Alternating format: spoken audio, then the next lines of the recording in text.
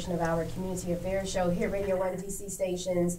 I'm your host, your news and community affairs director, Ebony McMorris.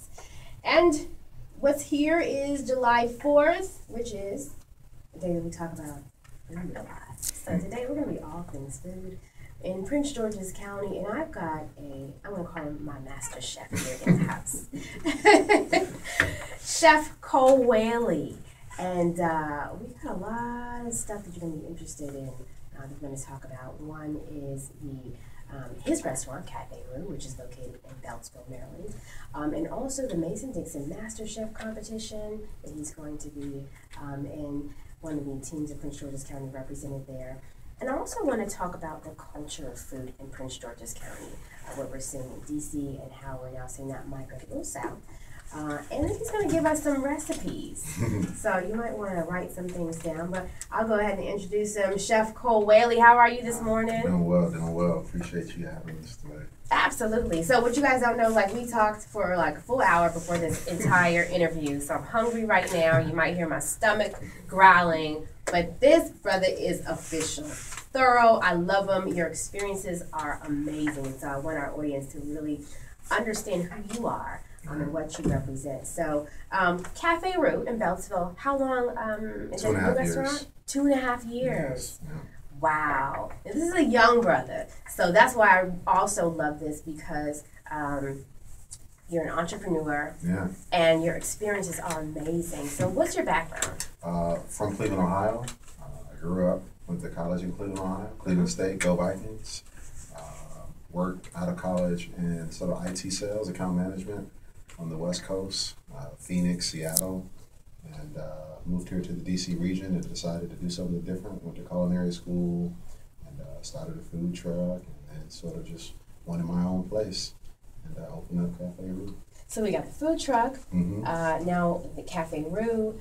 Why DC though? So I know DC has become this big, the restaurant is in Prince George's County, but now this big foodie town. Usually we see Chicago or New York or places like that, and so it's expanding, but you chose to open your restaurant in Prince George's County. Right. So why there? Because we don't really see a lot of restaurants there that, that fit that mold. That's exactly why, because I felt like there was a need for more restaurants, more independent restaurants, not just chains.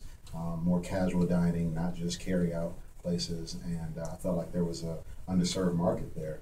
I felt like when you go into the district, when you talk to customers at some of these restaurants or lounges, you ask them where they're from.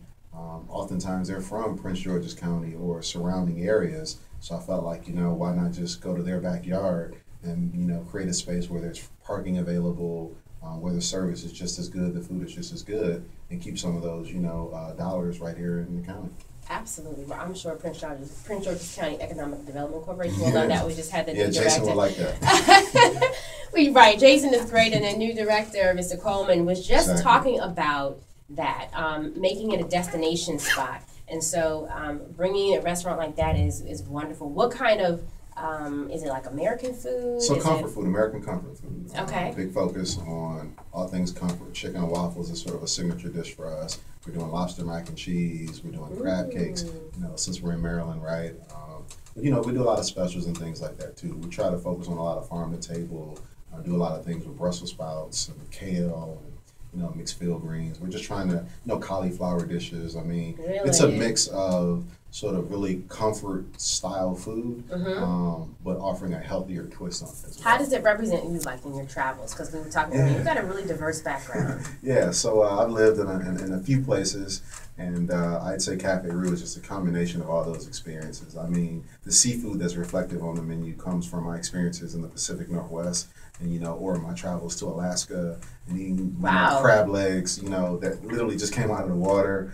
Or just, Copper River salmon, things like that. So growing up, Atlantic salmon was like a big deal. If we went out and had Atlantic salmon, that was like, you received all A's, 4.0 on your report card.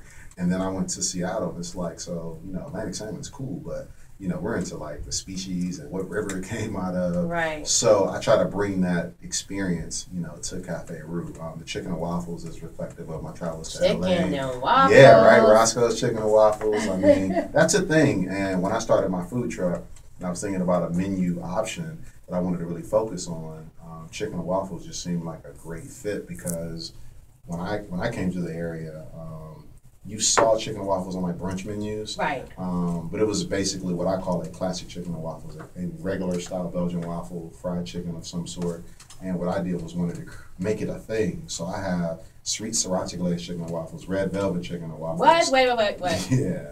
Yeah. Wow. So, I'm just going to give you your accolades because Yahoo picked your restaurant, or was it the dish for chicken and waffles? Yeah, it was International Waffle Day. Yeah. International Waffle Day, and chose your waffles as like one of the top 10 to have. Yeah. Wow. Yeah. So very grateful for that, and again, we just tried to make it a thing, right? We tried to make chicken and waffles something that was more than just a basic what you can get at either IHOP or at the Ritz-Carlton, but really create a menu. I mean, I probably have 9 different styles of chicken and waffles that I'm regularly rotating in my menu.